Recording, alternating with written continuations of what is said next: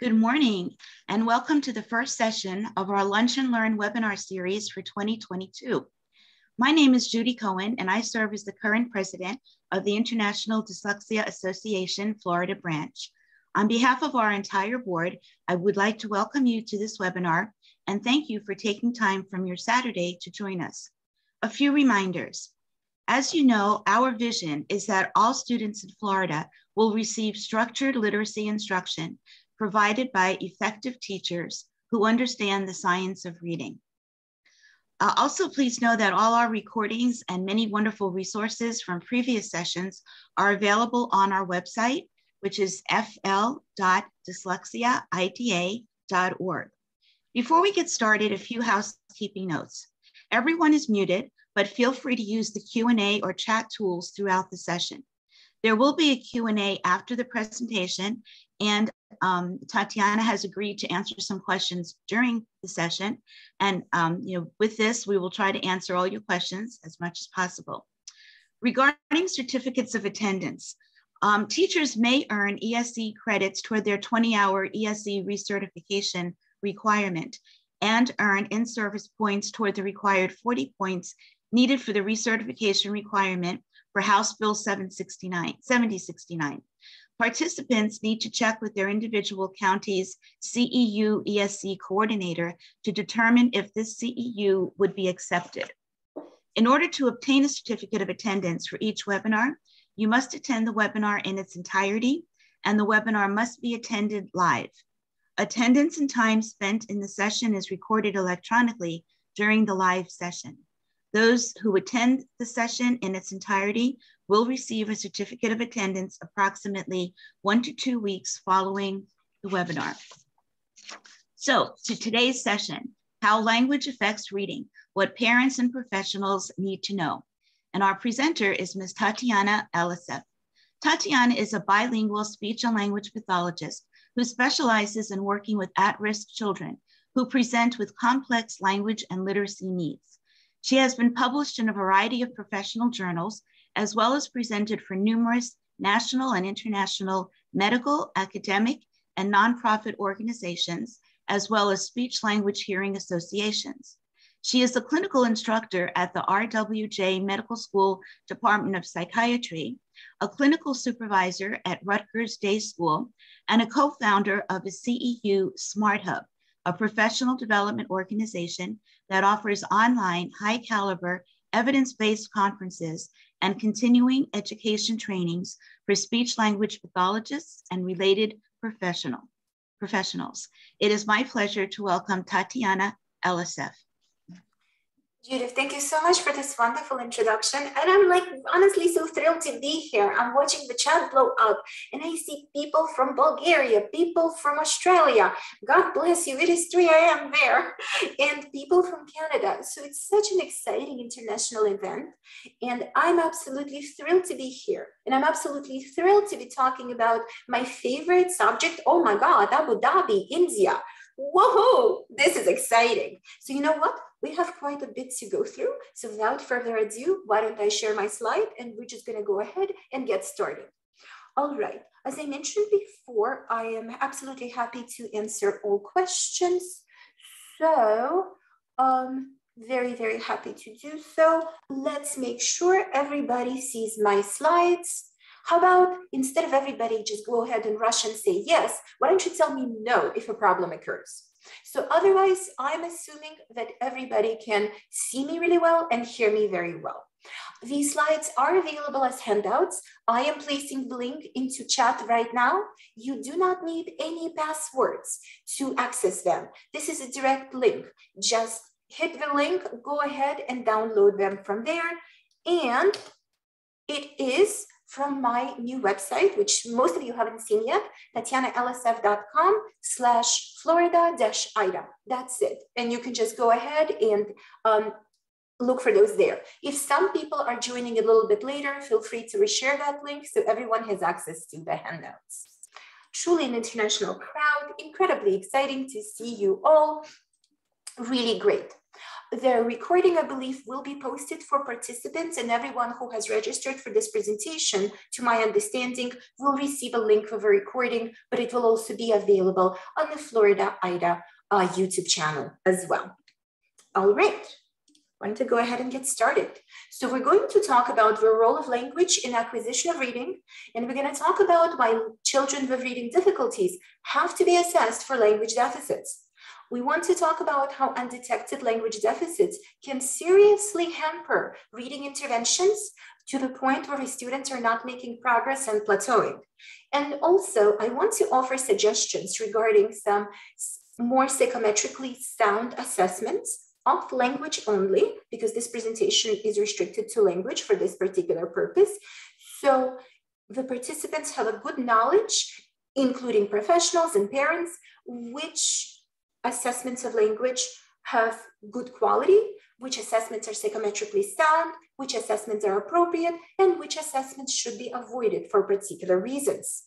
These are our learning objectives: the role of language in acquisition of literacy, explanations why these kids need to be assessed for language, recognizing how undetected language deficits can impact reading. Then we're going to talk about formal assessment instruments, and we will talk about several clinical assessment tasks, which are absolutely mandatory for supplementation when it comes to reading difficulty identification. All right, so everything begins with language. When somebody is having difficulty, it's very important to identify those language difficulties right away. So oral language serves as a foundational framework for reading, spelling, and writing. So when you will see kids display language difficulties in early childhood, that should be a significant amount of warning to let you know later on, unless those difficulties are ameliorated, there is going to be some literacy trouble, which will manifest itself in a variety of ways. And that's very important to understand. We're really working here on identification as a preventative model. We want to prevent reading failure before it even starts. We want to be able to recognize reading difficulties before they start. And that's going to happen with recognizing the language limitations of these kids. Preventative measures work far better than actual intervention measures, because when you really think about it, what is easier, to prevent something, a disease like diabetes, or to treat something like that? And the answer is, if it is prevented, it saves the person so much trouble. Similar to medicine, literacy intervention should be taken just as seriously, because it essentially expands all the horizons for the kids in question and defines what they're going to be doing for their livelihood, defines their success in life, and so on and so forth. So that's why it's so important to treat difficulties in oral language very seriously, because oral language is, a strong oral language is a foundation for these literacy abilities, which children develop in life later on when they enter school. All right, so let's see.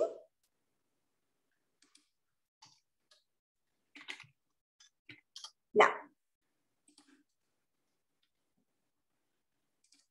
to move on, let's talk a tiny bit about the role of statistical learning plays in language acquisition. And that's very, very important to understand.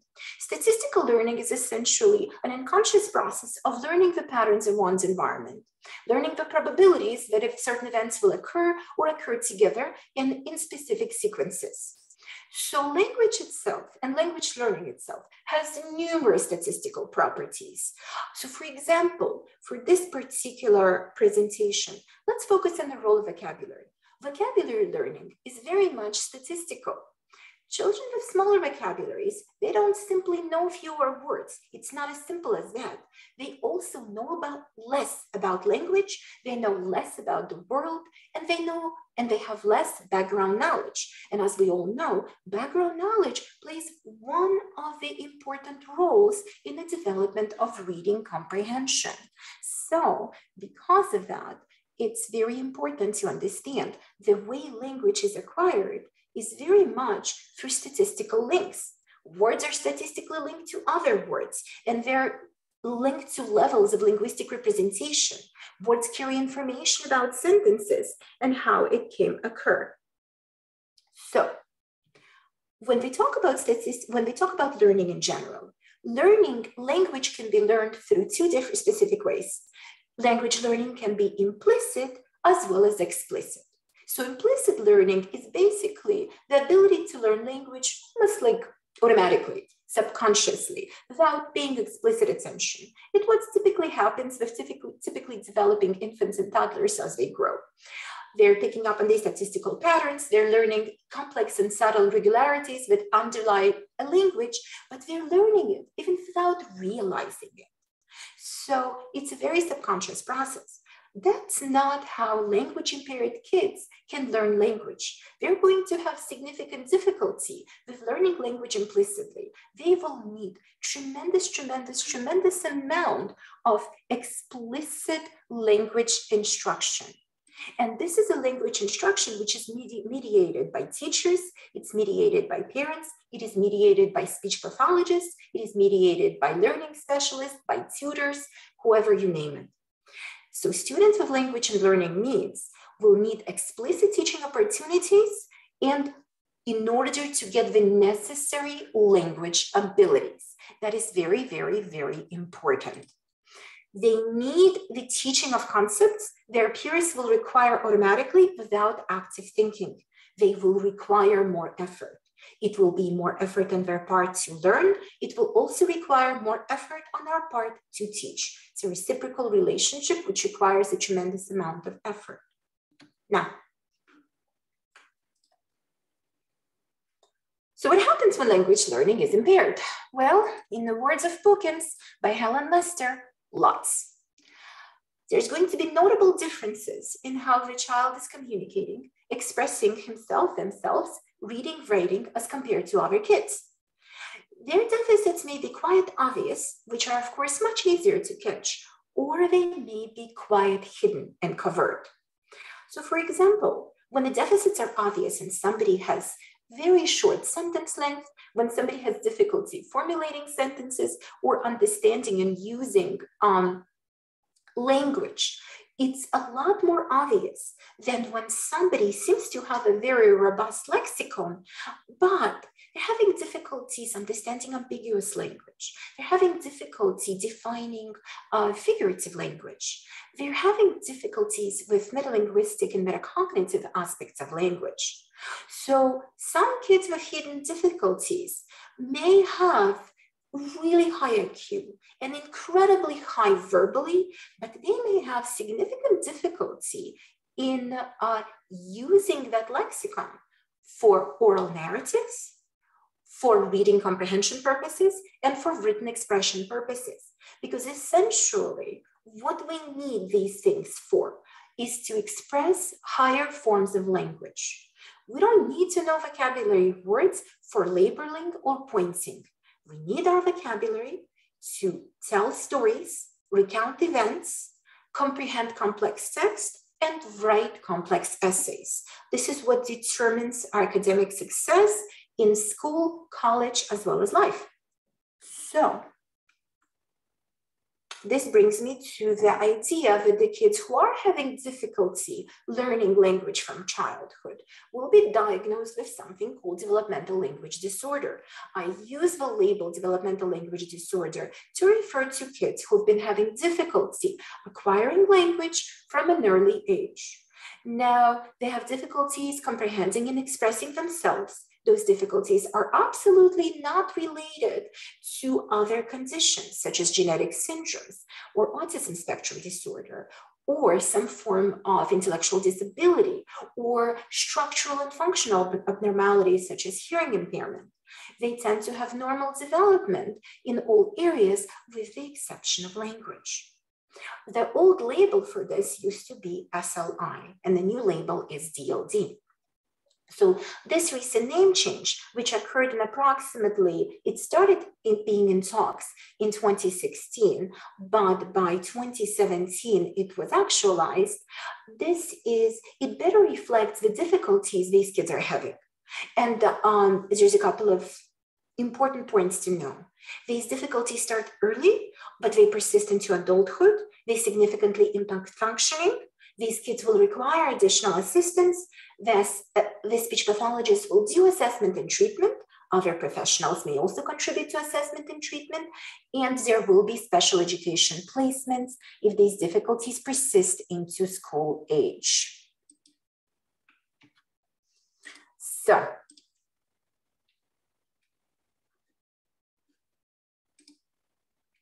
here is something developed by the Royal College of Speech Language Therapists. It's a neat little infographic, which essentially sums up what I mentioned before. These language difficulties provide a barrier to communication and learning every day. The child's language problems will continue past the age of 5.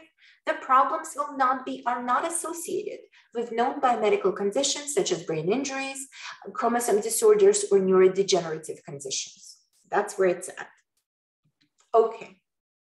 There are certain risk factors which are known to researchers, which sort of foreshadow the fact that somebody will have a language and literacy disorder. So I quickly wanted to mention these because it is important to know that when we're working with kids diagnosed with these conditions, hugely important to understand, language may be impacted, literacy may be impacted, please have high awareness. Kids with genetic syndromes, kids with intellectual disability, there is a huge genetic component to all language and literacy impairments. There is a very strong component to all psychiatric impairments. So somebody needs to be aware of that kids who do have a family history of that will present with those type of difficulties. Somebody asked a question, can a child with a hearing impairment have a diagnosis of DLD, or would it be considered a biomedical issue? For the purposes of how the Catalyze project defined DLD, it would be considered to be DLD associated with a hearing impairment, where the hearing impairment would be the primary diagnosis, so it would be biomedical issue. So it would be a biomedical issue which accompanies DLD. Makes sense? And that's exactly how the Catalyze project defined that DLD for those type of purposes. Similarly, if somebody has a diagnosis of ASD or autism spectrum disorder and they're having language deficits, autism will be the primary and language deficits accompanying autism would be secondary. It wouldn't be considered pure DLD. All right? Very important to understand, kids with certain developmental histories are very predisposed to language and literacy deficits. Kids particularly coming from households with abuse and neglect, kids who spend time in the care system, whether it's domestically adopted kids or internationally adopted kids, they are also predisposed to that. Kids with early history of trouble, early intervention services, kids who were classified as preschool disabled before declassification are definitely somebody who should be in a close watch for. Kids with social communication, pragmatic, psychiatric, and behavioral deficits, huge correlation with language and literacy disorders.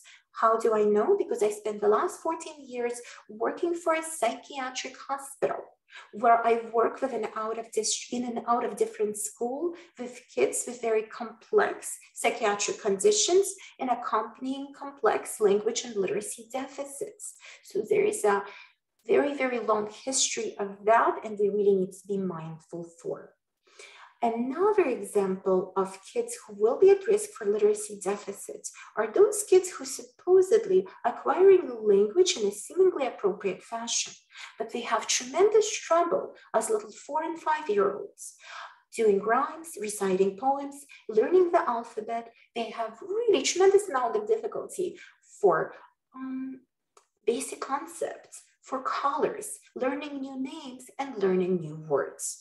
Definitely something to be on the lookout for. There are numerous kids assessed, who I assessed for that, who displayed that pattern of, and then displayed future literacy needs. Sometimes the causation is idiopathic. There will be some kids with no recognizable family history that we know of. Supposedly, history is very clear for learning disabilities, but they could be at risk for literacy deficits if they display a certain pattern of linguistic difficulties, and that's during their early development. So the issues are, if a child experiences deficits in foundational language, there will most certainly show difficulties in far more complex areas of language, such as reading, spelling, and writing. So that is something we need to be mindful of. So the warning sign of literacy deficits in young kids will start being manifested in a number of completely different ways. Number one, you can read somebody's family history and see a documented history of language impairment, and you're going to yourself, okay, I have to be mindful. This may turn into something bigger. They received services at an early age, and then again, they may have trouble recognizing certain or meeting certain early literacy markers. So when that happens, even if their family history appears to be free and clear, but if you're displaying certain difficulties, such as learning numbers and letters and recognizing rhymes, and they're having difficulty with novel names, even in the absence of that family history, it may be important for them to undergo assessment in order to get some inkling for us whether intervention is warranted. Okay, let's look a tiny bit about the hierarchy of oral language development. And it's important for understanding of what's happening when it comes to language. We learn to listen before we learn to speak. We start comprehending a lot earlier than we start expressing ourselves. Comprehension can start as early as 4 months in a meaningful way. Expression primarily can happen around 11 months of age, 12 months of age. You go from discrete units into the big, totality. You speak in single words before you do conversations. You start reading single words before you go to chapter books or technical manuals. You start spelling CDC words before you start spelling multisyllabic words with complex consonantal patterns. So oral language develops along a continuum. Listening comprehension and verbal expression are the foundational framework for development of writing, reading, spelling, and so on and so forth. So effective assessment for learners who struggle in the areas of literacy will involve assessing not just their literacy abilities, but also their oral language competency. And that's very, very important. Okay. All right. So let's talk about oral language competence. Oh, Aletta asked, can you give an example of a real-life example in language learning of statistical learning? Okay, so for example, let's talk about vocabulary words and typically developing kids. So when somebody is typically developing, and let's see, we want them to learn the word. Let's pick something, I was gonna say let's pick something easy, but then my word was gonna be despondent. But let's pick the word despondent. But technically speaking, despondent will be easy to a 4-year-old. So you're basically trying to read a little story or watch a little, animated film of a child. So for example, I have a little 4-year-old niece with whom I was watching an animated movie, Wind Up. It won tremendous amount of awards, really lovely movie, fantastic for using with clients and, typically developing kids a lot. So when they were discussing the movie, I used, several times I used the words dejected and despondent, interchangeably when I was referring to the mood of the father whose little girl is in a coma due to head trauma. So, you know, I know, heavy topic for a 4-year-old, but still though, she really wanted to watch that movie. So, and her parents, you know, are super woke. So we're all good to go. So essentially speaking, after we discussed that video, you know, as we were going through it, I literally heard her use the word despondent in an unrelated way in a conversation with her parents in a completely, you know, appropriate manner. Of course, she was despondent because she wasn't getting ice cream after dinner. But still, though, she was absolutely appropriate because she made a sad face when she was doing that. And this would be an example of statistical learning. This child heard me use that word a number of times. She picked up on the conversation how that word was used. She figured out it needs to be used in specific context. I must have used that word maybe 4 or 5 times. Done deal. She picked up on a pattern of that vocabulary, word learning, and this would be an example of statistical learning, you know, through vocabulary. Of course, it gets a little bit, this is a little bit of a simplistic explanation in a sense. If you read Mark Seidenberg's article from 2018, they do give examples of a lot more types of patterns of statistical learning, including for phonemic awareness, including for phonics, including for other words and patterns, but this would be something very kind of like basic and simplistic to explain. Thank you.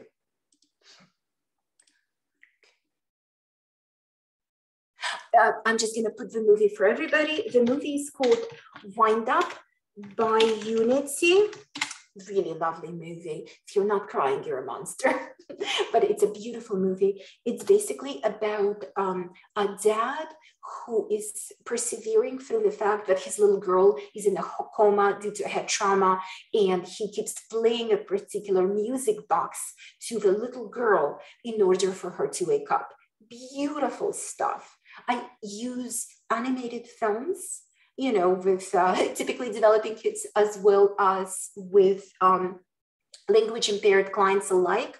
In fact, on February 25th, during the Power Up conference on intervention, I will be doing a presentation on the evidence-based use of animated films to target language goals. And if anybody is interested in that, I'm happy to provide more information in a link to that of how I use animated films and movies, because I also make a lot of recommendations for a ton of very useful animated films. But didn't think I was going to mention animated films for this particular purpose, but somehow it worked out. All right, oral language competence. So it strongly predicts reading comprehension and written composition outcomes. It is very strongly related. It is absolutely strongly related to narrative production. When you have poor discourse and narrative abilities, that places kids automatically at risk for learning and literacy related difficulties. And that includes, of course, reading problems. Language produced during story retelling is also very positively related to bilingual reading intervention. I specialize in bilingualism. I do a lot of work in bilingualism, so I had to put that in there. Couldn't resist doing that, even though this presentation is not on bilingualism. Narrative analysis really helps us very clearly and immediately distinguish kids with developmental language disorder from their typically developing peers. Narrative weaknesses are very, very, very, cannot overemphasize that part, strongly connected to pragmatic deficits. Students who have decreased narrative abilities will show a lot of social problems. They have decreased gestalt processing. Gestalt processing refers to the idea of seeing the big picture of messages, of stories, of movies, versus focusing on unrelated parts. They have very significantly decreased organization and coherence of verbal output, a lot of word finding difficulties. So for example, if somebody has decreased organization and coherence, instead of smoothly speaking like I am now, connecting concepts together, they would be essentially doing a lot of stumbling and fumbling and bumbling when it comes to organizing their thoughts for meaningful outcome purposes. They use fewer perspective-taking terms, which denote mental states. They may use some irrelevant, inappropriate, or even bizarre utterances when they are speaking. And we'll talk a little bit more about assessment of narratives in ensuing slides. All right. Let's move on. And again, if anybody has any questions or wants to follow up on anything I'm saying, I'm just put it in chat, put it in Q&A, and I'm absolutely happy to do so. So let's talk about explicitly how narrative abilities are related to reading development, because the entire point here is for us to explain how those two are connected and why oral language is so important. Well, we have a lot of research which shows kids with reading difficulties show difficulties in production and comprehension of oral narratives. We have findings from pretty large-scale studies which basically show a lot of consistent and moderate correlation between oral language and reading. We have studies which show that kids' performance in the story retelling task is a better predictor of later reading achievement than other aspects of oral language, such as vocabulary and syntax. Kids' oral narrative skills are correlated with reading skills at older ages. So basically, after 2 to 3 years, you check their reading instruction and you see that those kids who did really well in the area of narratives are actually stronger readers. Kids with poor oral language competence display poor reading comprehension and written composition abilities. They do so even in the presence of fairly intact non-word reading and fairly intact reading fluency skills. And that's very important to understand, because we have a subset of children who are good decoders. They're very solid. They do read quite smoothly and fluently, and their accuracy is really quite acceptable. And it's acceptable even as per requirements outlined by Jan Hasberg when she talks about fluent and smooth reading, which she basically says you really need to be 95% accurate in order to understand text. That's a lot. That's a pretty high accuracy. But their reading comprehension abilities are completely impaired as when compared to their non-word reading or real word reading and their reading fluency. And why is that? Very simple. Poor oral language competence, poor narrative abilities. All of those things are strongly affecting their reading comprehension.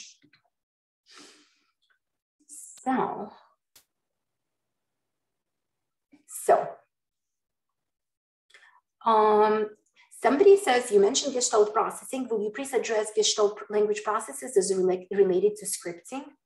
For this particular purpose, it would be unrelated to the purpose of this presentation. So I think it may be taking away the time from the focus of how it's related to reading comprehension and written expression. But I'm happy for you to, email me privately, and I would be happy to talk more about that. I just don't want to take the time away from the purpose of our presentation here. All right. Let's talk a little bit about reading comprehension. There are a few things which are very, very important to understand. Reading comprehension is not a unitary skill. Please never assume that reading comprehension is one skill. Reading comprehension is approximately 17 skills interwoven together. It is a collection of skills. Solid language abilities will very strongly correlate with reading comprehension outcomes. Reading comprehension also depends on oral vocabulary knowledge. Strong discourse and narrative abilities will significantly positively correlate with reading comprehension abilities. Knowledge of literate vocabulary words in isolation and in context of read words is very important for the purposes of reading comprehension, but so are aspects such as background knowledge, inference making, grasp of text structures, grasp of literary devices. Processing and working memory play a huge role in reading comprehension. Pragmatic competence plays a huge role in reading comprehension. Verbal reasoning abilities and inferencing abilities, both at the general level and at the sentence level, play a huge role in reading comprehension. Comprehension of complex syntactic structures plays a huge role in reading comprehension. So that is very, very important to understand. Somebody asked me, can you cite the evidence for 95% decoding for reading comprehension purposes? That actually comes from a recent presentation by Jan Hasberg. That one was recorded by Georgia Ida, if I'm not mistaken. If you, I believe they post all of their presentations on YouTube, just like Florida Ida does. So if you access that presentation, which absolutely is phenomenal, by the way, I do highly recommend viewing it. By the way, this is what Jan Hasberg says, that 95% decoding is necessary for reading comprehension. But that does not mean that I necessarily fully endorse and subscribe that, because there is a huge number of caveats for that. So there's going to be some kids who are never going to attain 95% accuracy for reading comprehension purposes, but we can teach them to be pretty solid comprehenders. Tanya asks, what are the 17 factors that impact reading comprehension? This is a part of a different presentation that I'm happy to share with you after this, but I just kind of wanted to focus on immediately what we're doing here. So I'm happy to share afterwards if you email me or if you tag me on Facebook, so I'm happy to do that. Okay, now, all right.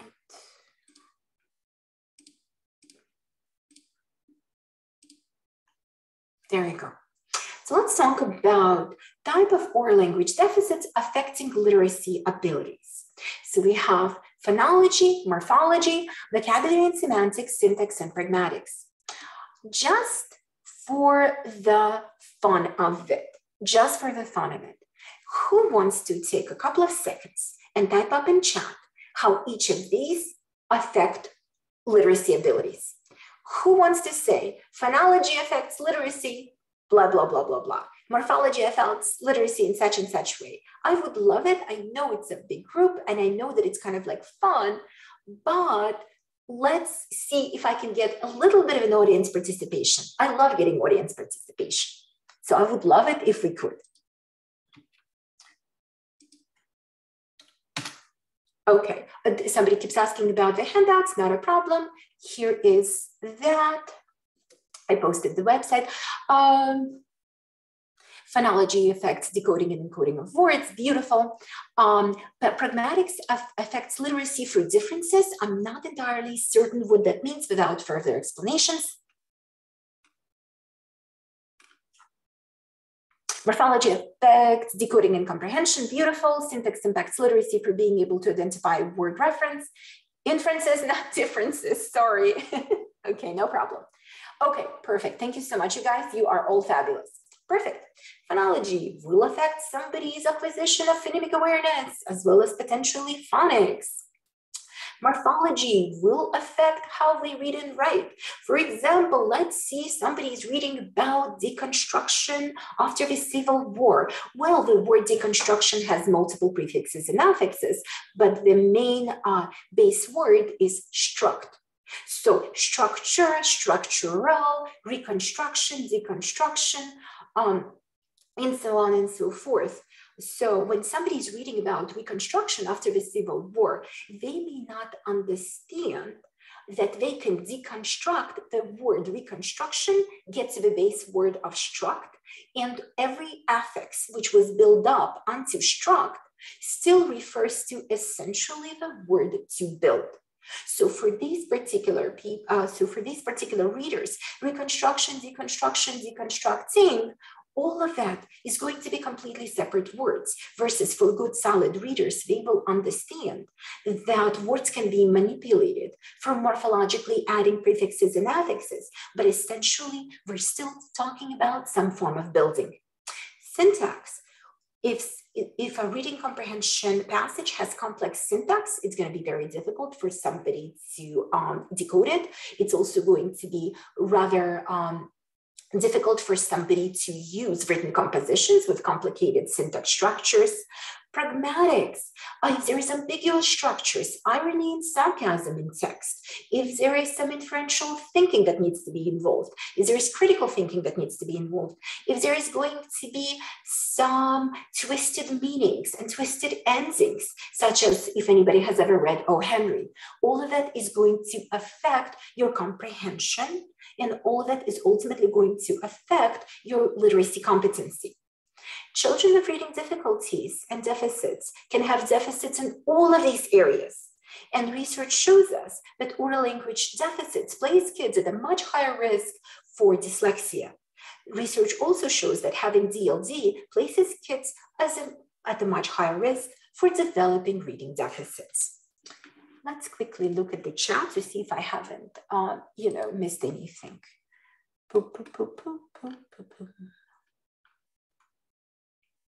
Yep, somebody talking about pragmatics, how it affects, beautiful. Yep, morphology, beautiful. Somebody made a book recommendation by Dr. Hasbrook. That was Judith. Syntax helps, beautiful. Thank you so much, guys, for your participation. Okay. So there's definitely a lot of claims I get from parents once in a while and from teachers as well, which basically tell me, well, their language abilities are just fine. So for example, somebody's saying, what does DLD stand for? DLD stands for developmental language disorder. So Aletta says, I've heard this sentence a million times. His language is fine. I believe it was Ronald Reagan who used this expression. I like it. So I'm going to use it. It's not an endorsement of Ronald Reagan and his, politics, but there is we have this expression in Russian. We use this expression in Russian all the time. Доверяй, но проверяй. Trust but verify. Okay, I believe you. Their language abilities are fine. That's completely fine. Here's what we're going to do. You have already retained me to do a comprehensive language and literacy assessment of your child. It would behoove me to do my job. If their language abilities are fine, I will systematically rule out the presence of language deficits and their effect on literacy competence. This will allow me to unequivocally make these statements with the support of evidence, and it will allow me to design an appropriate reading intervention plan much better for the child in question. And that's really what I essentially say. But unfortunately, I do not endorse in this blind trust, and I've never had that, and I never will. I need to be able to systematically verify that myself through legitimate testing, if that truly is the case. All right, so what to do next? There's differences in language.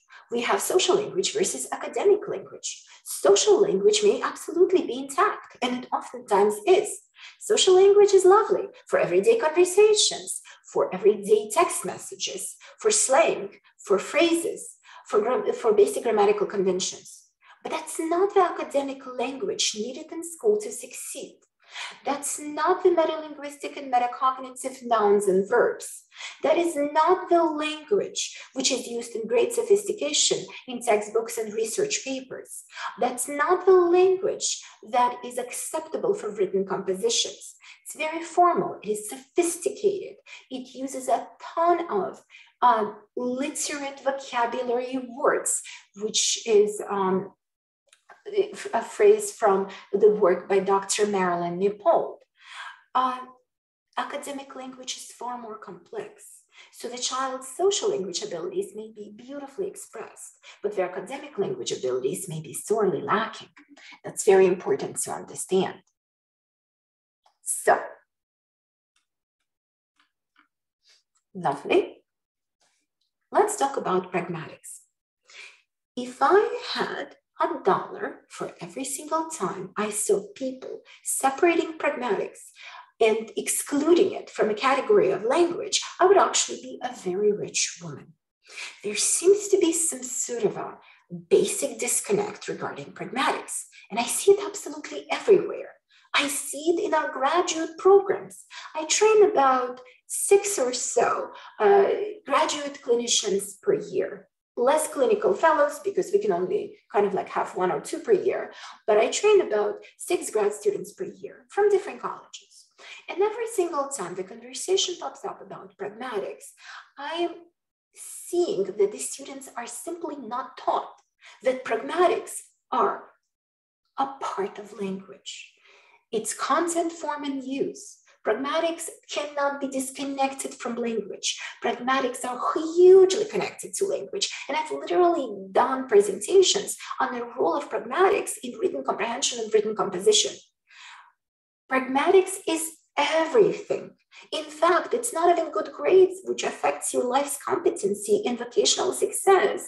It's your social communication abilities and your abilities to schmooze. There was a fantastic study by a researcher, not in the field of speech pathology, but I believe it's in this field of special education or vocational education. I don't remember anymore, but the name is Christy Laras, with an L-L-E-R-A-S. And she did a lovely study. If anybody needs it, just email me and I'll send you the link. And she did a lovely study following up kids from high school to post-vocational outcomes. And she found something truly fascinating.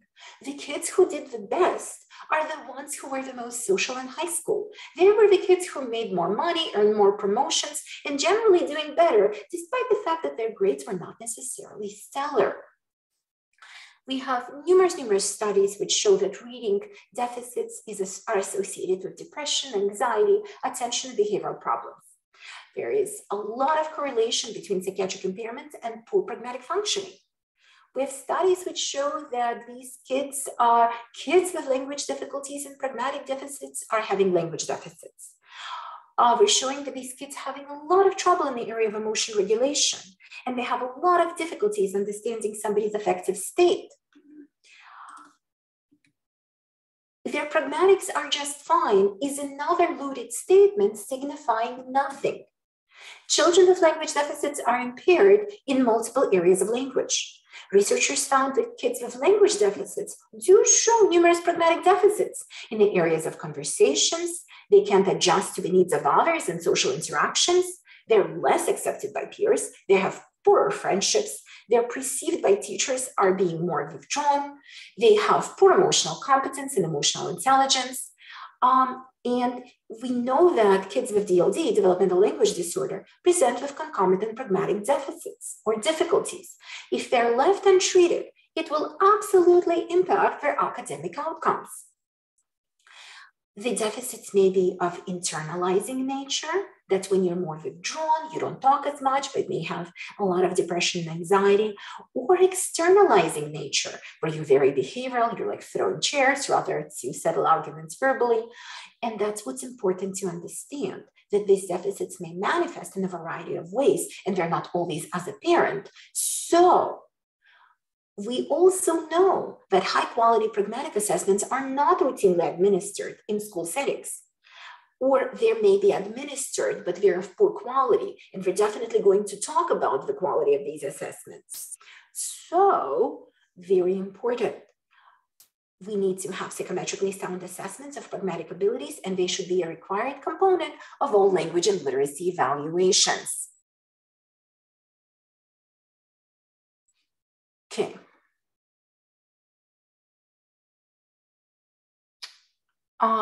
Aletta, this question that you asked about so much shame associated with not being to read and how to determine primacy of emotional psychological issues is not the best way to spend my time. So I think this is something we could discuss, at a later time, because it kind of it doesn't exactly cover the topic of this presentation. And I really would like to stick to the point of this presentation.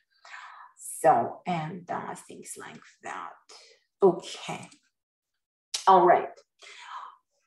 So these are academic language areas which are strongly associated with literacy. So as we mentioned before, having literate vocabulary knowledge is very strongly associated with literacy. Having really good semantic awareness, or having semantic processes associated with word reading skills, namely kids read words better when they know their meanings. Morphological awareness, we mentioned that before, it plays a critical role in supporting higher level text processing. It is partly mediated by vocabulary knowledge. It becomes an increasingly important predictor of reading comprehension between 6 and 11 years of age. It makes a unique contribution to reading comprehension ability. beyond oral vocabulary and word reading skills. This next slide is not necessarily part of this presentation, but I really, really wanted to throw it in there to explain something very, very specific. These are the skills involved in reading fluency. These are the skills involved in skilled reading.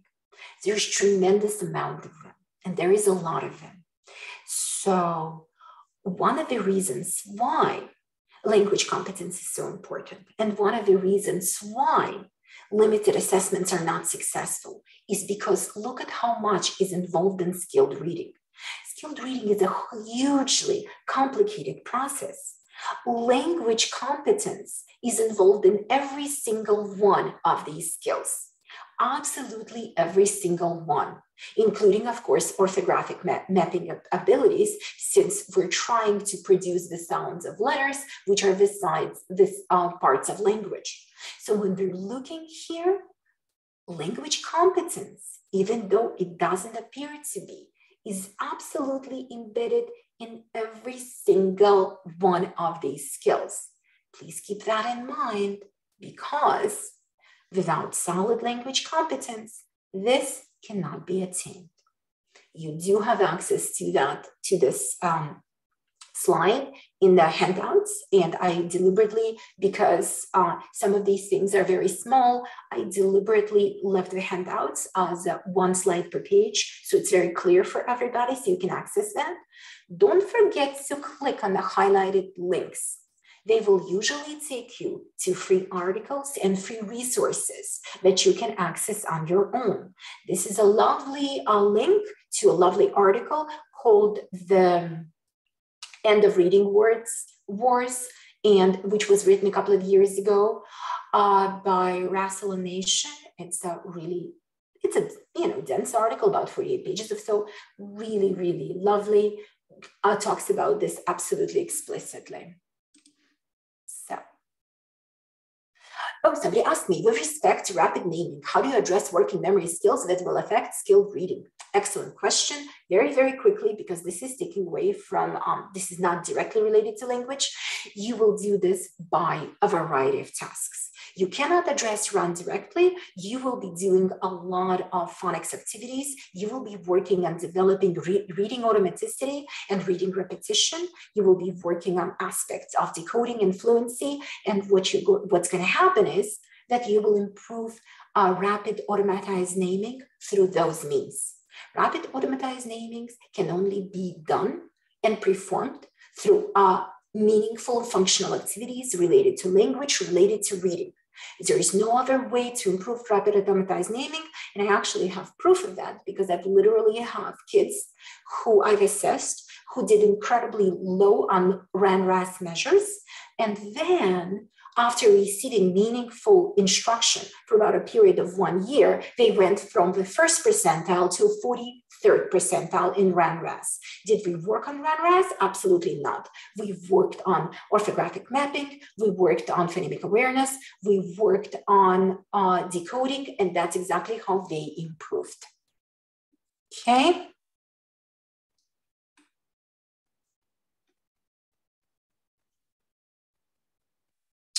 Okay. Is there a book list anywhere of different ages, grades to build academic vocabulary for those who are not in typical academic settings? I haven't found a good one, but in the words of Judy Montgomery, you can't really go wrong with, selecting vocabulary words. I think there's ways of building vocabulary. There's definitely specific means of doing so. And I think that I do certainly have certain type of text recommendations that I use. By the way, you can always go to my blog. It's listed in the handouts, www.smartspeechtherapy.com, and you can look for some of the past articles that I did in my blog regarding how to implement certain things in therapy with respect to academic vocabulary teaching. And you will actually find lots of resources there. If you remind me at the end when I'm doing Q&A, I can actually shoot a couple of links your way and help you how to find it easier. But I wanted to get through that presentation. I wanted to go through this presentation first because I had about 30 more slides left and approximately 35 minutes to do so. But I just wanted to make sure that you guys get access to this information because I really felt like it was very relevant for you guys to have, even though it seems to be quite, excessive. So, all right. Is it language disorder or learning disability? Well, language disorders do turn into learning disabilities. So that's what's really important to understand. If somebody is having difficulties in the foundational areas of language, such as listening and speaking, they'll definitely be having the same issues in much more complex areas of language, such as reading and writing. So many kids with language disorders are later classified with learning disability because their later learning difficulties took on the form of problems acquiring higher levels of spoken language comprehension and expression. These kids may go through a process called as illusory recovery. And it's basically a time period where supposedly all their problems are fixed. But in reality, you're just simply going through a spurt of language growth, coupled with the fact that the academic demands are not terribly significant. So what's going to happen when those academic demands get significant? They're going to present with problems in the area of literacy. And that's exactly when they start getting qualified for special education placements and so on and so forth. So it's very important to understand two sides of the same coin. Language disorders morph into learning disabilities. What is the SLP's role in literacy? Provided you are trained, that is a caveat. SLPs wear many, many hats. Provided you are highly qualified, competent, and trained, this is what you can do as endorsed by ASHA. But please note, training is a huge part of it. I am not endorsing for SLPs without training to start doing modified barium swallows or doing fees. And I'm not endorsing anything that would put somebody's life in jeopardy otherwise. So I'm not endorsing for anyone who doesn't have literacy abilities all of a sudden to start intervening in literacy.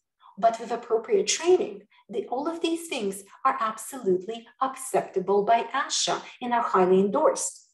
So we can get ourselves directly involved in reading, spelling, and writing.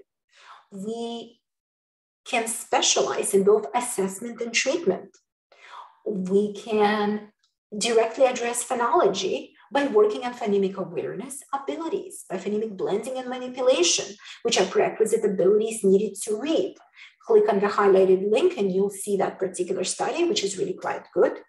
We have specialized knowledge in morphology. Provided we're trained enough, we can assess and treat morphological abilities. We play an integral role in assessing and treating reading comprehension deficits. We can treat spelling deficits in school-age children. In fact, a number of high-profile SLPs, such as Dr. Ken Appel, Julie Masterson, Julie Walter, John Rossowitz, they made their entire careers in specializing in working in spelling. Speech pathologists also play an integral role in assessing and treating writing deficits in school-age children.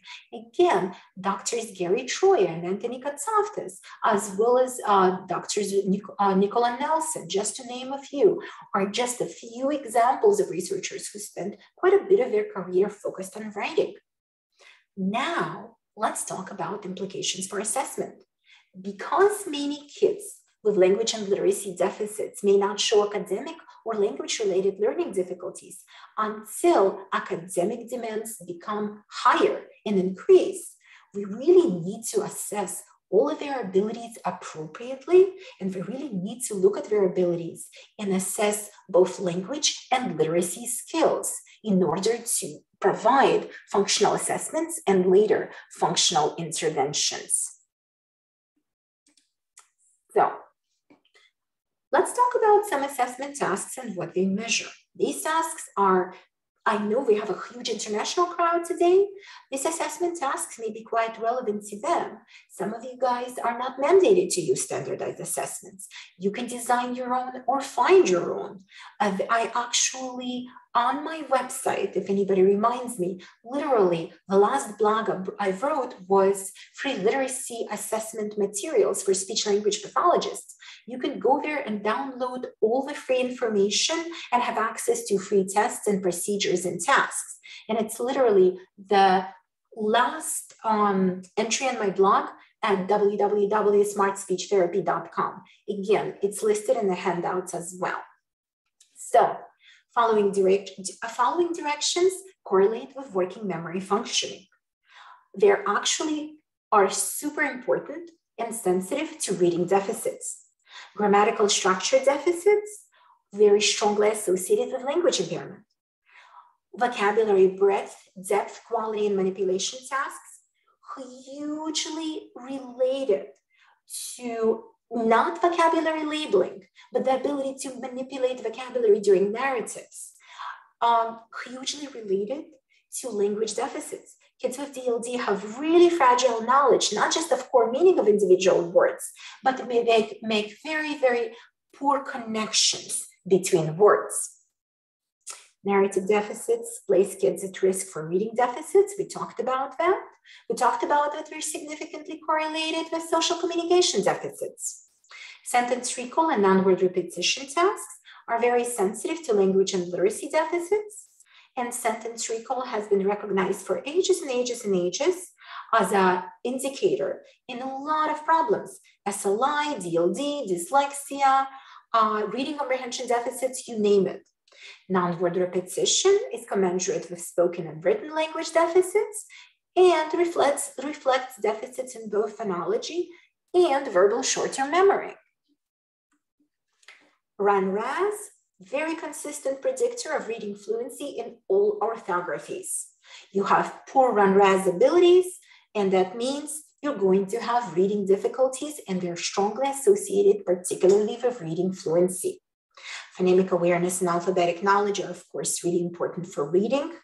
Non-word reading tasks are very sensitive to phonologically based reading deficits, while non-word spelling tasks are more sensitive to determination of spelling difficulties because they allow you to accept alternative plausible spelling patterns instead of real-world spelling assessments, which allow only one correct spelling. However, for real-world purposes, you want to do both. It's not an either-or situation. You want to look at their non-word spelling abilities first, and then you want to see what they're doing poorly with real-world spellings because you want to cross-compare on where the deficit's coming from. Spelling deficits are not just restricted to phonological awareness. They could be of morphological nature, of orthographic nature, of semantic nature. So because of that, you want to do a cross-comparison analysis. Are vocabulary tests useful for school-age children? Or are single vocabulary tests useful for school-age children? And the answer is no, they're really not.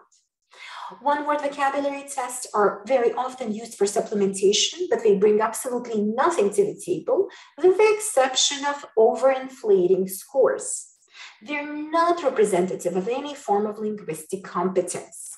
They overinflate testing scores, and kids with even superior single-word vocabularies could really do incredibly poorly during narrative tasks and very poorly during reading and writing tasks. As such, I never recommend single-word vocabulary tests for kids who are speaking because we can assess different abilities that way.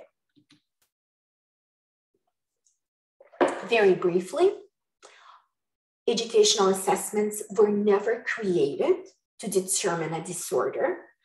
They were developed to rank kids within the range of a general population. Educational assessments do not have reference standard. They don't have criteria and validity. They don't mention sensitivity and specificity in their technical manuals. We don't know their discriminant accuracy. We don't know if they can be used to identify a disorder. Students can do incredibly well on those tests and be incredibly impaired. I talk about that in my presentation on measurement on psychometric properties of popular reading tests. It is mentioned at the end of this presentation as well. Certain things I'm mentioning in this presentation which do bear relevance on this presentation, you can find links in the handouts at the end of the presentation. Okay. So sensitivity and specificity. Sensitivity and specificity are very important for purposes of determining if assessment is a good assessment. So sensitivity accurately identifies students who truly have a language and reading disorder as having that disorder. Specificity makes sure you don't accidentally label typically developing kids as being disordered. They determine the test degree of discriminant accuracy or the ability to distinguish the presence of a disorder. Sensitivity and specificity are based on the 1994 criteria established by Vance and Plant. 90% is good discriminant accuracy, 80 to 89% is fair, and below 80%, misidentifications occur at an unacceptably high rates, and they can lead to serious consequences. There's only one problem. Sensitivity and specificity can still be manipulated. So it's very important to also gain the information on the test reference standard. The reference standard is a group to which test participants are compared to determine the child's true diagnostic status. It is considered to be the gold standard of whether or not the child truly has a language disorder. Reference standards are only valid when they reflect the entire sample of possible test takers. That's not often the case. So then you're going to have a condition called spectrum bias, which is going to occur when the reference standard is not well developed. One test which is being accused of spectrum bias and having a poor reference standard is actually the SELF-5. The Leaders Project had reviewed this a number of years ago, and they determined that even though the sensitivity and specificity for certain standard deviations of the SELF-5 appears to be adequate, the reference standard that was used was absolutely unacceptable, because it was a very, very small number of kids and their conditions and disorders were not truly known. So that's an example of a test which has a poor reference standard and doesn't really have such solid psychometric properties. One of the reasons why we never want to include the kids with disabilities in the normative sample is because we do not want to normalize a disorder. So there is no reason to contaminate the sample, because essentially if you're going to lower the standard deviation to such a significant degree, you will not be able to distinguish between kids who are typically developing and kids who are disordered. So what during the test development stage that can be done? You can certainly have certain items, and this goes back to the assessment tasks and what they measure that I've spoken about on previous slides, that you can have those items and determine which typically developing students pass and which impaired kids fail, and you do so for diagnostic accuracy purposes. Disordered students should not be included in standardization norms because it's going to lower the mean, increase standard deviation, and shift the cut scores. And that's going to result in a less likely identification of impaired students. It's going to normalize the disorder. So you're going to see such significant overlap between disordered and typical kids that it's going to be so great, you won't be able to reliably identify those with an impairment. Okay. Let me quickly look at a few things.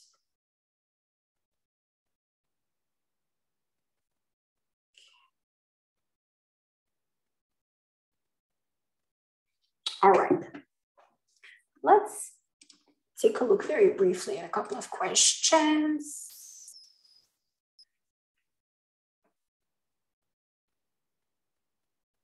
The person I recommended was Christy Laris,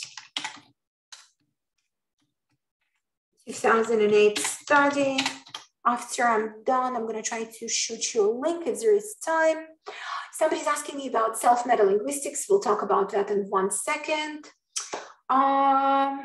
Somebody's asking about focusing on vocabulary goals. I don't know if I have time to answer that, but let's save that for last, because I want to make sure I finish everything until 12:30.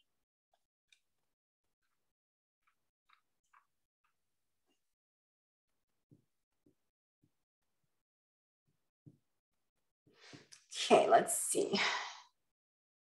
Okay, so common comprehensive tests, including the CASEL, the ALS, the RASC of itself, they really poorly identify language and literacy deficits of students, secondary to having weak or unidentified discriminant accuracy. So These tests cannot distinguish between language and literacy impaired students and typically developing students.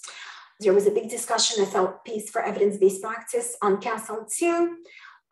Basically, there appeared to be some spectrum bias when it came to the determination of the reference standard and the sensitivity and specificity.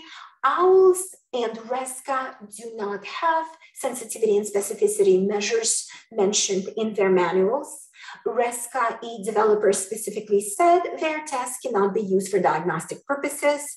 For the SELF-5, I discussed the fact that the reference standard was deemed to be unacceptable by the reviewers from the leaders project.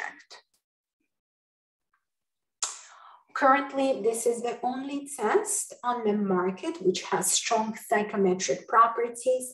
Please know me saying that is not an endorsement of this test. This test actually has numerous limitations. I can literally go subtest by subtest by subtest and specify every single limitation of this test. I'm mentioning this test simply because the psychometric properties are solid and it's much better than any other comprehensive tests at determining whether somebody has a disorder or not.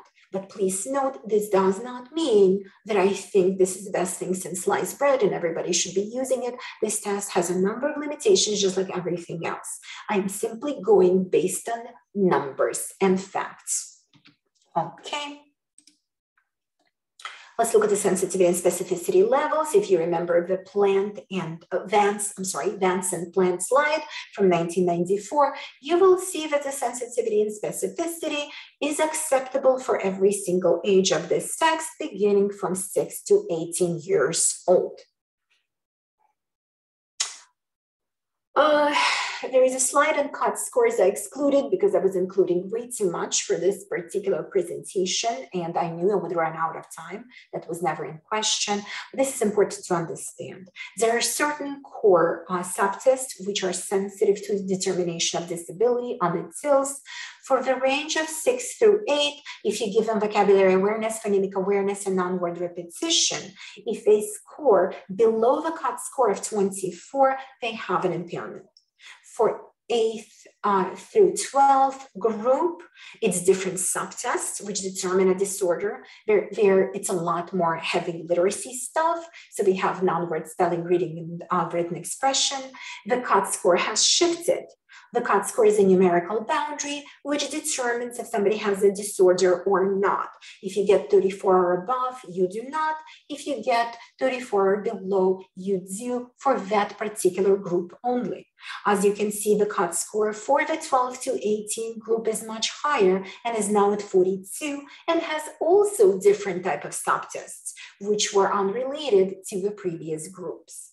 So the TILs, the way they designed the test, they looked at the core composites. These were the composites which we determined most sensitive to the determination of disability, with a particular COT scores being at a certain range. And when you get those, this is what, if you get below that, you have impairment.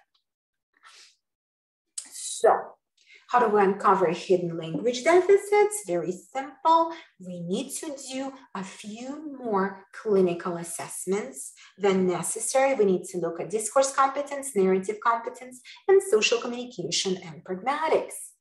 So, to assess semantic flexibility skills, I do recommend using certain subtests, but not entire tests, and only if you have them available. I do not recommend that you go out and purchase these tests simply because it's not necessary. You can assess semantic flexibility skills for narrative and discourse tasks. So this is simply one way you can do so.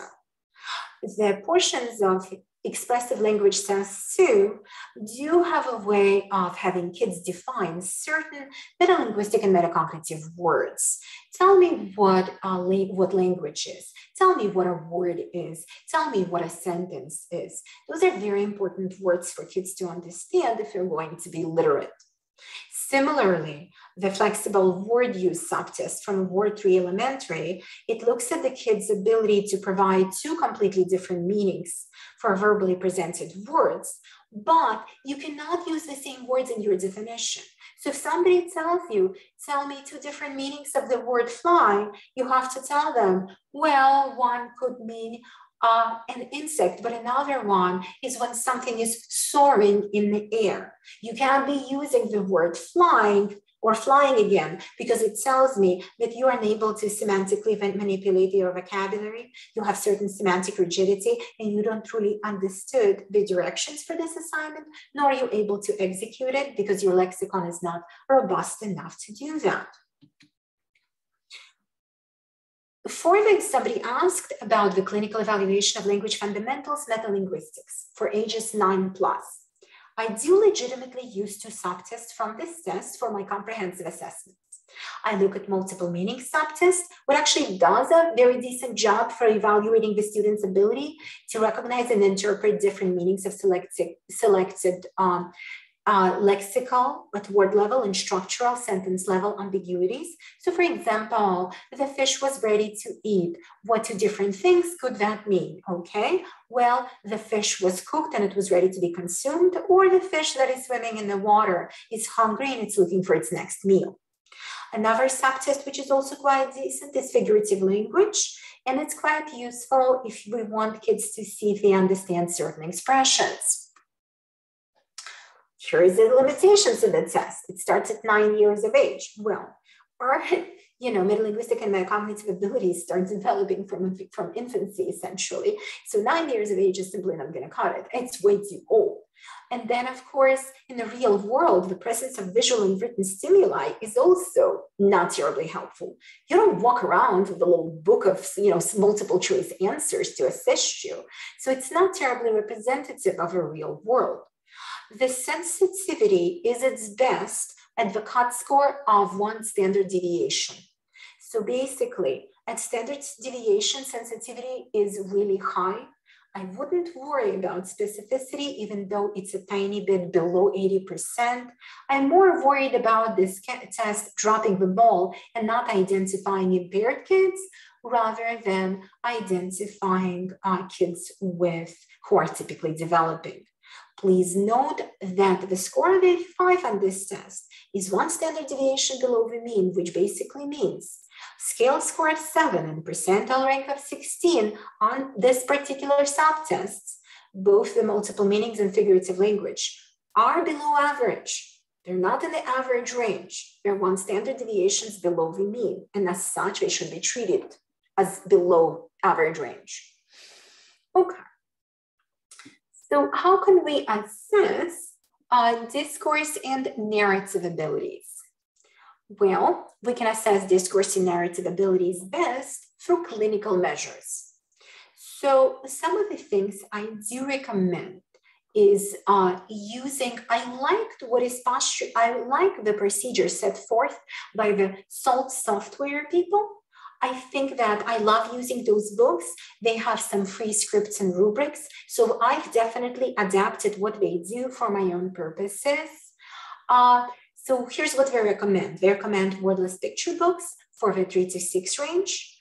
They recommend certain picture books for the elementary range. For upper elementary range, middle school and high school, recommend the peer conflict resolution task. Since we have about 12 minutes left, and I don't have as many slides left, I kind of managed to catch up. I'm going to quickly show you how to access this one. This is like a really quick way to click on that. So hopefully it's going to open up without any issues right away. And there you go. So when you click on that link, which I don't know why it's taking so extraordinarily long, maybe because it's Microsoft Edge. This is an example from my blog post, and it talks about how to analyze discourse abilities of adolescents. Everything is heavily referenced, so you can seek it out. That particular article is completely free. You can access it for free as well. So when you click on that link in the handouts, it's going to take you to this page, and it's also going to take you to some examples and how I analyze those examples. And this is, some references for that. Okay. Guys, what I'm going to do right now, I do see that the chat is exploding and so is the Q&A. I would like to finish this before I address the questions, just because I wanted to make sure that I give you all of this information. So I will be looking at the chat and the Q&A, but as soon as I'm done with this. So this is an example of what I mentioned before from the SALT folks, with the SALT elicitation books. So we're talking about Frog, Where Are You? Is really quite useful for preschool to first grade. Bookins Gets Her Way, second grade. Porcupine Named Fluffy, third grade. And Dr. DeSoto, they recommend 4th through 6th grade. I don't. I recommend really 4th through 5th grade. I start using peer conflict resolution essentially pretty early. Even typically developing 10-year-olds know how to resolve conflicts. Certainly 11-year-olds do know as well. So I start using it pretty early because it gives me much better information regarding their complex syntax abilities. If you wanted to access a free script, all you need to do is do the following, and I can actually show you this right now. So you type in something like this: Frog, where are you? Script. And there you go. This is from SALT people. Somehow I can't never find it on their website, but it's perfectly right there. You want to find the rubric? You go, you do this. Frog, where are you? Rubric. And there you go. And by the way, these are the rest of the rubrics. So this is Frog, where are you? Gives you this beautiful rubric of how you can look at that. All right. Oops.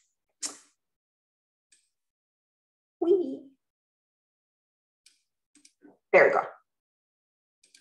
Depending on how I exit, it kind of takes me back. Similarly, the same thing for these books. Bookins Gets Her Way.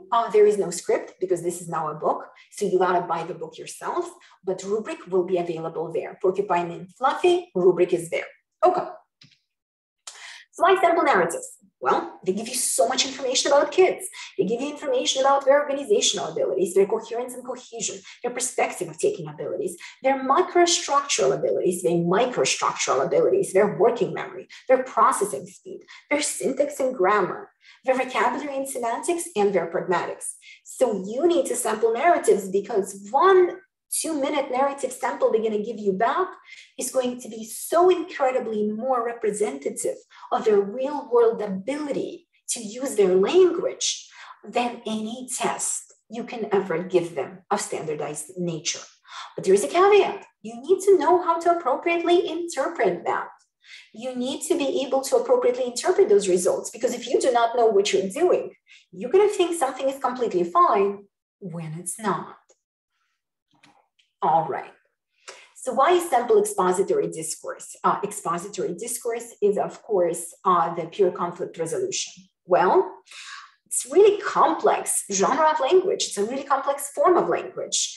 It's really elicits very complex syntax, and it's really highly salient for adolescents because what's salient for them during this time period is they want to make peer interactions, they want to resolve interpersonal conflicts, they want to gain peer acceptance. So this is a perfect task to start eliciting that complex syntax from them when they start reasoning and discussing it. It's really advantageous because they really need to use very complicated thought, complicated logic, and complicated reasoning skills. And that's going to prompt them to use even more complex syntactic structures to explain their thoughts. So because of that, this is absolutely fantastic. Again, you really need to know how to analyze that. You cannot just assume when they tell you something. You really need to know your adolescent language structures pretty hardcore, because you may be confused regarding what you're seeing. You may be thinking something is completely acceptable, when in reality, it absolutely is not. So that's very important to understand. Assessment of pragmatics. This is currently the psychometrically strongest test on the market of pragmatics that I know. Again, I'm not endorsing this test for any other reason, but because of what's in the manual. I do talk about its limitations on my website as well, because I did do on my website, you can find clinical assessment of pragmatics, and I can tell you which subtests I find not as useful for certain kids versus which subtests I find incredibly useful. So again, this test is not without limitations. No tests are without limitations, but it really has very solid psychometric properties and a strong reference standard as well, really high reference standard. So I really need to replace this image because I can do a much cleaner screenshot. This one, it looks so poorly executed, but look at these chord composites. Please look at the sensitivity and specificity. And this is for classification of autism spectrum disorder. I assure you, this test is just as competent for the identification of kids with developmental language disorder with difficulties in the areas of pragmatics. It just has the same specificity. Originally, when the test developer, Dr. Lavi, did this, she was primarily interested in the ASD population, but I have used this test with countless number of kids with developmental language disorder, and I assure you, it is just as sensitive.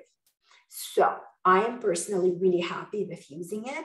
And nowadays, I used to really like the social language development test. And nowadays, I really only use it with 6-year-olds because the CAPS only starts at 7 years of age. This is how much I rely on this test because it really gives me qualitatively very solid quality info. So, conclusion. Because students with reading impairments continue to be underserved in the schools, it is really important to supplement literacy testing with psychometrically sound standardized language assessments. So this should have said standardized language assessments. I apologize, I missed the word language. Clinical assessments, such as narratives and discourse, are needed because you want to uncover irrelevant deficit areas and you want to adequately reflect the learner's difficulties in the real world. Students need to undergo assessments which will result in targeted and relevant therapeutic services. Assessments have to give you diagnostic information, and that's needed to formulate targeted treatment goals. And anything else is a denial of free appropriate public education, of which all students are entitled to, and it's absolutely never too late to help. Lately, I've been working with essentially 17.9-year-olds, 17.10-year-olds, and I have a couple of college students which may be coming in. I've assessed them, I provided intervention services, or somebody else provided intervention services. They're absolutely thriving. So it's never too late to help, even when somebody is college age or young adult. You can actually do tremendous amount of intervention, even in that age group. Okay. Anybody wants to see me for a presentation, you can basically click here and go ahead and access my list of presentations. If you like what you heard, if you want to, get me for your school or somewhere else, you can take a look there. This is my list of presentation topics by categories. This is my reading related presentation topics, if you are interested. This is some information I mentioned. I am a co-owner of a CEU SmartHub. So just wanted to show you what we have going on. Somebody mentioned that we were interested in more information on language and on the use of animated films for evidence-based purposes. We do have an upcoming conference that is coming up in 11 days. And when you look at the schedule, I'm going to be presenting twice. So we have a fantastic lineup. First of all, we're going to have Dr. Teresa Ukrainets talking about contextualized expository intervention to promote competent, confident learners. I'm going to put that into the chat in case anybody wants to see that. I'm going to present the narrative skill interventions. We're going to have Dr. Archibald talking about evidence-based strategies for supporting working memory. We have evidence-based interventions for grammar and morphosyntax, supporting literacy learning across grades from Dr. Wallach. This is the course I've been talking about, use of animated films to target language goals. And if you're interested about evidence-based pragmatic video interventions, Dr. Lavi, the developer of a CAPS test, is going to be doing that. We also offer a science of reading certificate for SLPs. Information that could be found here, where we talk about the total package and a total integration of all things. I know you guys cannot see the websites because of the way I shared my slides. So I am just sending you guys links to everything. So I am just, the way my slides were shared, I'm gonna try to reshare, but somehow the way it's arranged, let me try doing that again. The way everything was arranged, I'm not sure if there is a way to share everything. So there is only a way to share a particular thing. So that's why I'm sending you links. Can everybody see the screen? So these links are going to tell you, I'm not going to click on any of these. They're just going to take you to some of the things that I mentioned before, some of the presentations. And this is my contact information for my website, my blog, and the group SLPs for Evidence-Based Practice. So I am now going to stop sharing my screen, and I'm now going to look into chat, and I'm going to look into questions. So let me see what I can do. Let's see. Okay, there was a tremendous amount of chatter that they couldn't see a website screen. I'm sorry, the way the screen can be shared, nobody can share everything. They deliberately need to stop sharing and reshare individual slides. Whatever you missed, you can just tell me what you missed, and I'll just reshare that. Oh, sorry, the links for the rubrics. Yes, I'm gonna send everything right now. I'm going to share my screen and show it to you right now. Sorry about that. Let me try to share it like this. So right now, I apologize. Everybody sees this Google screen, right? Just hit yes. Yes, perfect. This is how you find the rubrics. Let's see. Okay.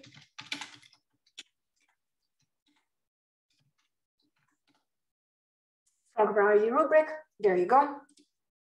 You hit that, and that's the rubric. Okay, you go back, type in frog where are you script.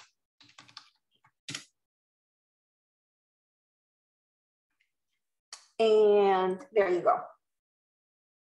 Frog where are you script. Okay, what else did you guys wanted to see that I tried to show you? And because it didn't share very well, I might have missed it. What else did you want to see? I'm gonna start answering some questions. So if anybody wanted to see something else, let me see. I answered the questions regarding specificity and sensitivity of the self. Frank asked if disorders are based on normative samples, how to decide who to include in a sample or not. So technically speaking, you're not supposed to include anybody in the normative sample. Normative samples should include just typically developing kids. Normative samples should not include any disordered kids because you're normalizing the disorder. However, you can use a group of kids in particular categories who you think your test can benefit from, such as kids with autism, kids with DLD, and so on and so forth. You can include them in a pre-standardization sample for certain tasks, which will reliably determine that kids who are impaired will not pass, but typically developing kids will pass with flying colors. So the answer is for the normative sample data, no test developer should be including any kids with disorders because you don't want to normalize a disorder. You certainly don't want to, when you're trying to, I'm going to use the same example twice.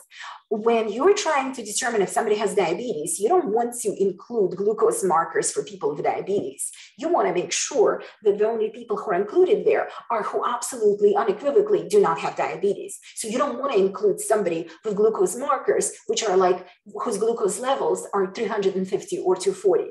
You want to make sure that everybody has glucose under 100 or under 150 nowadays. So that's what you wanted to do. So you don't want to normalize something because otherwise you're diluting your sample. Okay. So let's see. Discriminant accuracy. Discriminant accuracy is your sensitivity and specificity measures. It is what determines who is impaired and who is typically developing when they take the test.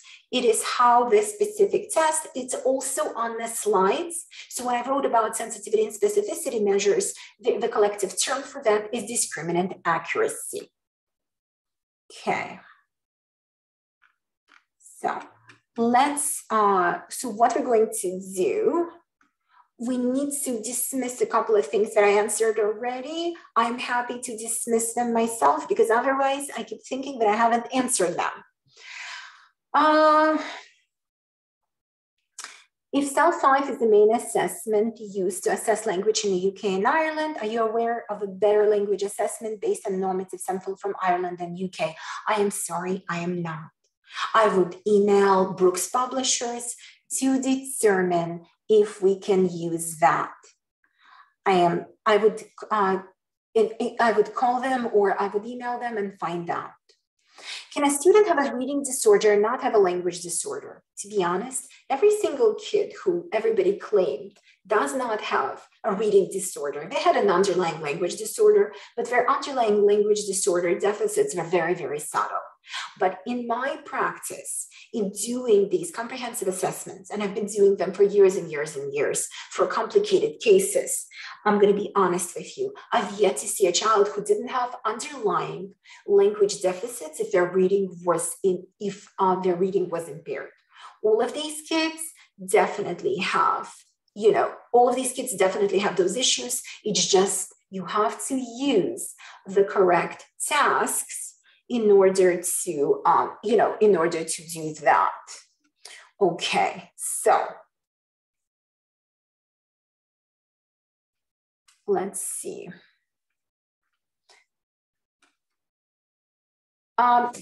Guys from Florida, Ida, would you mind if I handle the questions myself? It makes it very difficult for me to kind of do this because some things are being answered live, some things are being typed. So if you could allow me to do that, I think it might be much easier for me to handle the questions. So if everybody just lets me do that, because I see, for example, Mandy, would like to answer this question live, but that question doesn't need answering. So if we can just let go everything, I think I might be able to be a little bit more efficient with that. So let us assess, what do you use with 6-year-olds? I use with 6-year-olds the social language development test, elementary normative update. That's what I use. Okay. If a student scores low on listening comprehension measures, what is the best methods to intervene? I don't intervene for listening comprehension because listening comprehension cannot be separated from receptive and expressive measures or artificial divides. We're really looking at the totality of oral language competence. So what you're addressing, if somebody scores low on listening comprehension, look at the totality of their testing, figure out why they're scoring low. You're not going to be doing intervention for listening comprehension. The moment somebody opens their mouth, they are speaking. Therefore, you're not intervening for listening comprehension anymore. You're intervening for oral language competence. So what you're going to be looking at is you're going to look at the totality of your scores, and you're going to be looking at the reason for that. So that would be the reason why. Okay. If we already know that the child has a language-based learning disability, which are the best interventions, or where can we find the best plan for SLP in a school? So this is a very broad question. So it's kind of like, again, I'm just going to keep using this example with diabetes because I like it. So if I already know that I have diabetes, what is the best treatment plan for it? Well, there is actually not one medication for diabetes. There's numerous types of medications, and then there's different types of diabetes. Some are better managed than others. Some will need pills, others will need shots. Some will need this type of medications, other ones will need that type of medications. Are you getting what I'm trying to say? There is no one uniform intervention because everybody is going to be showing deficits in different ways. So what you're looking at, assess appropriately, catalog all the deficits, and then explicitly address the deficits. That's what you're looking at. I am working on developing a particular application which would allow SLPs to figure out the best treatment options based on whatever the difficulties the child is displaying, but they need to answer a host of information about the child first, and they better have the answers. Otherwise, they won't be able to use the app, and then they need to be able to enter the assessment results. So it's never about generalities. It's about how can we carefully create a targeted treatment plan for the child based on their assessment results? Okay, so Kristen says, I work with a reading specialist who does not see or understand how language and literacy go together despite conversations and information. Is there a resource you would recommend, or do you have something that I could explicitly say that would help her understand?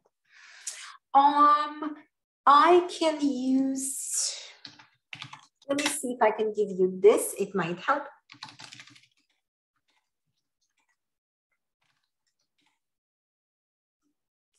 Okay. Maybe try this one, Kristen. I'm gonna put it into chat. Actually, I don't have to put it into chat. I can give you an answer here. And I can also put it into chat for everybody else. Guys, if you really want me to address your questions faster, switch your questions from chat into questions, Q&A. Okay. So is the CASL-2 still useful but needs to be supplemented with a narrative assessment, or is it not worth using? If you're asking for my subjective opinion, I can absolutely tell you, I have not purchased it, I do not use it, I do not have use for it. That is my subjective opinion, and this is what I'm saying. It had occurred as a result of me reviewing the test, reviewing the subtest, reviewing everything about it, and finding that that is not the test I wish to use. Because I've also seen a lot of CASL-2 used with students who basically came to me for comprehensive language and literacy reassessments because they were still struggling very, very significantly in the school system, and they're not getting appropriate levels of support. And I was able to show that my results were dramatically, discrepantly different from the results of CASL-2. And in reality, the children were functioning far worse and in a far more impaired fashion than the CASL-2 results showed. Hope that helps. Okay. Please explain how non-word repetition is such a good indication of reading problems. That's not exactly what I said. If you look at the slide and look at the references, which I used for non-word repetition under the assessment tasks, you will actually see the reasoning and information there. So you need to find the appropriate corresponding slides, you need to see what is actually written there, and then you need to read the accompanying articles, which are available for free, and there you will see what we are referring to. It is not a good indicator of reading problems. It is sensitive to reading difficulties, but not exclusively so. So it's a little bit more than that. You can actually do incredibly well on the non-word repetition tasks and be an incredibly poor reader. Okay.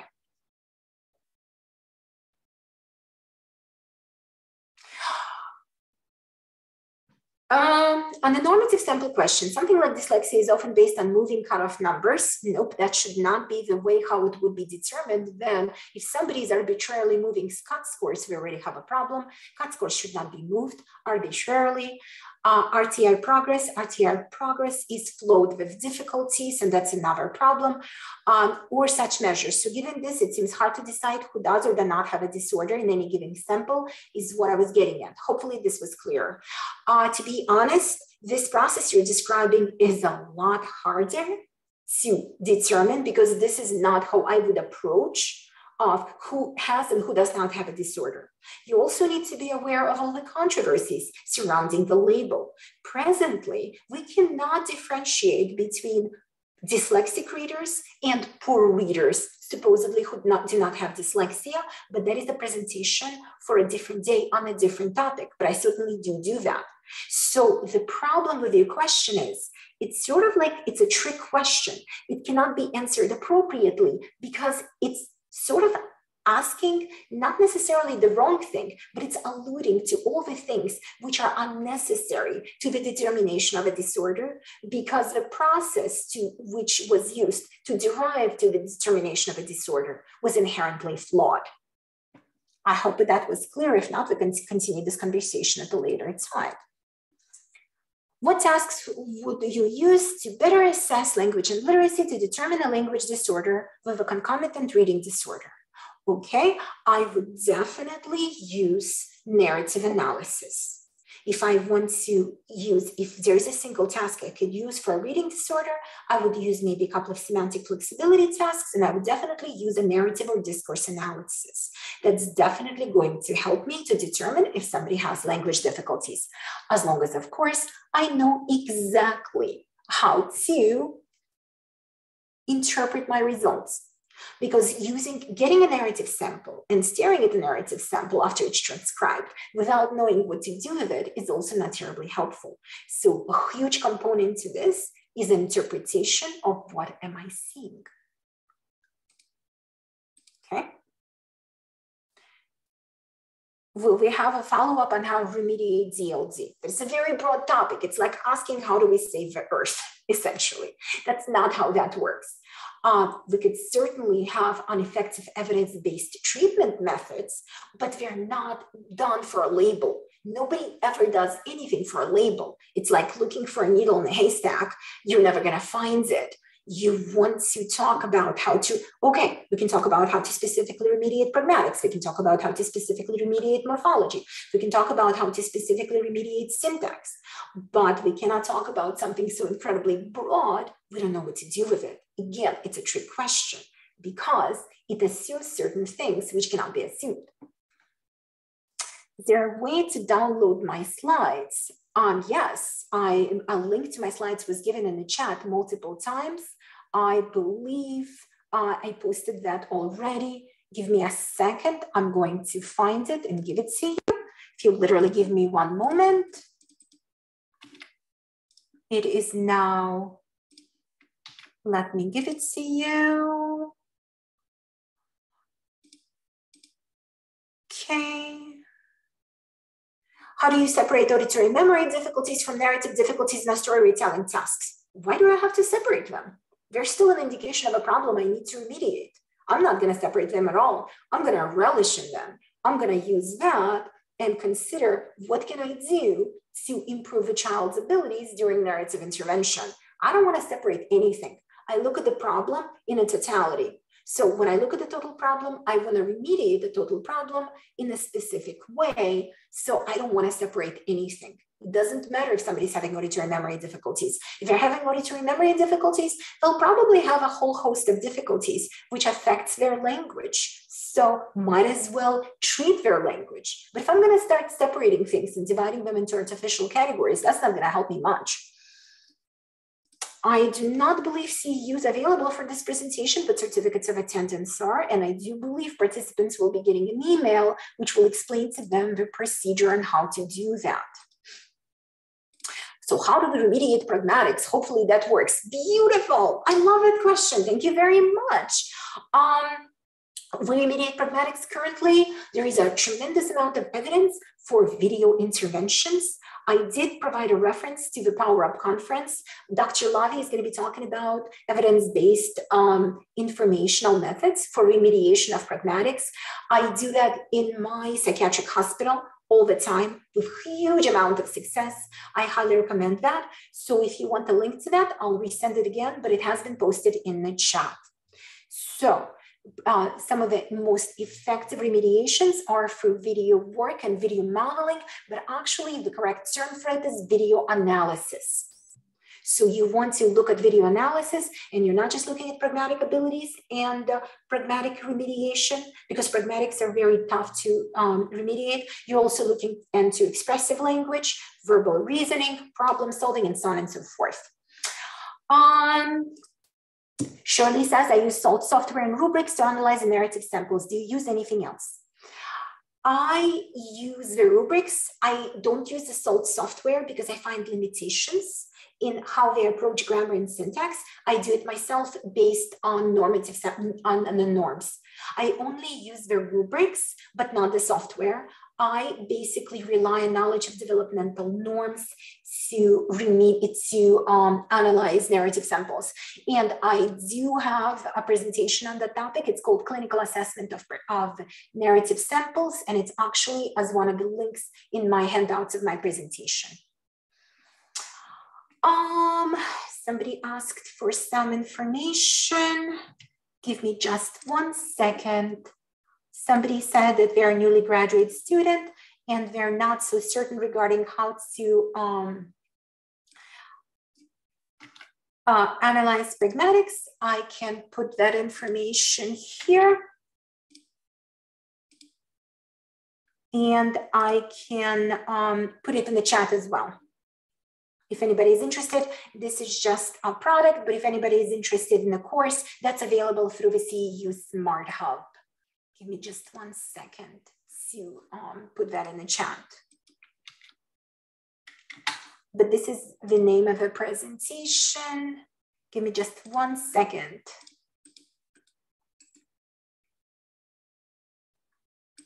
Here.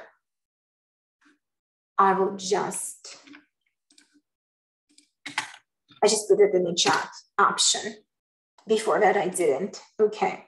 Do you use sugar? Is it applicable? I do not use sugar. I don't like sugar. And I mean that both literally and figuratively. I don't use sugar because the most important things, sugar leaves out. Sugar leaves out all the word finding issues, all of the difficulties of linguistic reformulations. They don't count any of that because they make you look at the kind of like a naked sample. And that's the problem. When you look at certain samples of kids, once you cleaned it up, you got rid of supposedly a disorder. But many disordered kids have tons of word finding difficulties. And that is why I never subscribe to sugar or light sugar.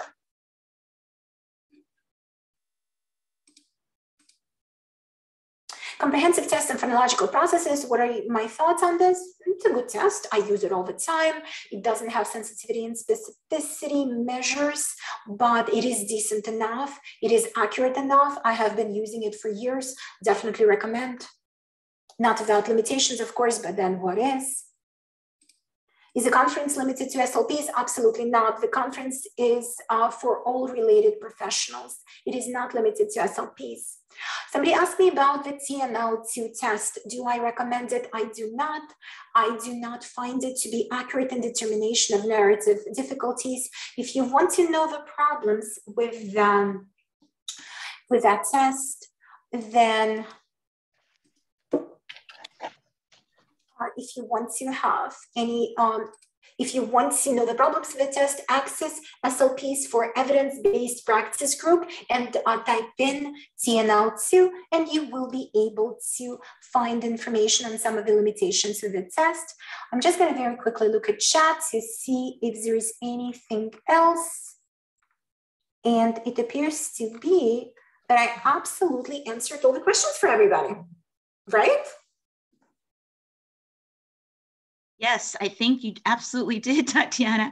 And thank you so much. That was awesome. I love how fast you talk. I just hope everybody's thinking fast as you talk. And it's my limitation, and I'm so sorry for that, Judith. But no, that's a good thing. I started knowing I'm going to overwhelm them with information, but I know that they can go and take the slides and do it themselves and read everything themselves. I started knowing I produced way too much. It's way longer than 1 hour, but I was like confident, you know what? What's the worst that could happen? They're gonna hate it? All right, I'm cool with it. No, I want to thank you so much for your expertise, your knowledge. It was a brilliant, comprehensive, resource-filled session and so much information. But again, because you're willing to give us the slides and the recording, I think many of us will go back and listen to it again and really look carefully at those slides. So thank you so much. And I also want to take this time to thank all our participants. We had a wonderful group of many folks from near and afar. So thank you so much for getting up at 3 a.m. I know somebody said this was at 3 a.m. from where they were coming from. So that was thank Maya you. James. I remember that name.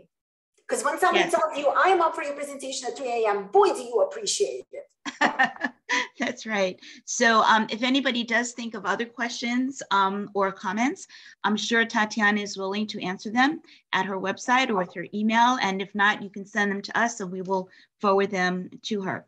So thank you again to everybody. And please be on the lookout for messages on Facebook, Instagram, our website regarding our upcoming webinars. And I also want everyone to mark their calendars and save the date for October 7th and 8th. We are hopefully planning, but hopefully that this will be an in-person conference. And I think because so many people are hitting that webinar fatigue in some instances, we are really looking forward to an in-person conference. And we would love to invite all of you. It will be in Orlando at a really great hotel. So please mark your calendars. Thank you again to everybody. Have a wonderful weekend. And we look forward to seeing you again.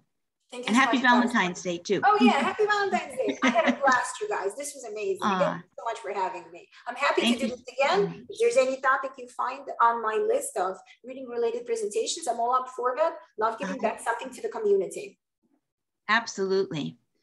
Thank you so much. I see someone writing thank you. Is that in Russian on the chat? No. Can you see that? No, I think, what is this Swedish? Is this Norwegian? Wait, I'm not sure. I'm not familiar with that language. It's not German, that's for sure. No. Interesting. Well, thank you in every language to everybody who has joined us. Mandy, did you want to add anything? Frank, anything? And thank you so much for helping me moderate, you guys. I'm sorry, I moved so quickly. That's one of the reasons why I just wanted to answer more questions. So Mandy, absolutely no worries. It's just I move at lightning speeds because that's great. To do that. It's all good. It was brilliant. Thank you so much. Thank you so much. Yes, thank you, Tatyana. Thank you. Goodbye. Keep in touch, everybody. Hope to see you soon. Bye-bye.